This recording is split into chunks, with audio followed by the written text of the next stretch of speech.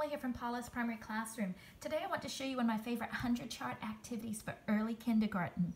All you need are some 100 charts printed on different colors of paper and a pair of scissors, so nice and easy. When my kids are beginning to understand the 100 chart, I like to take the 100 chart and cut it into pieces. And at this point, I just either go horizontal or vertical because it emphasizes either the ending digit or the initial digit in each number. And I want the children to really focus on that pattern that everything across this line is 40-something. When they get that, that's when we get fun. I take a 100 chart and I cut it up again into about 5 pieces, but they're not normal pieces. They are crazy, crazy pieces, and that makes it more fun. I can make this a lot more difficult for my children as they get comfortable with it by coming in with my scissors and just making each piece into more pieces.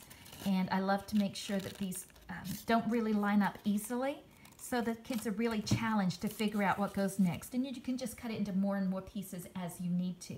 When they get really good at that, then I give them their own blank 100 chart and they cut it up themselves and they challenge each other to figure out the puzzles they've made. And the best part about this is because I made these all on different colors of paper to start with, it's very easy to sort them. They can all go in one baggie and they're ready to play again the next day. I hope you find it useful. Have a great day.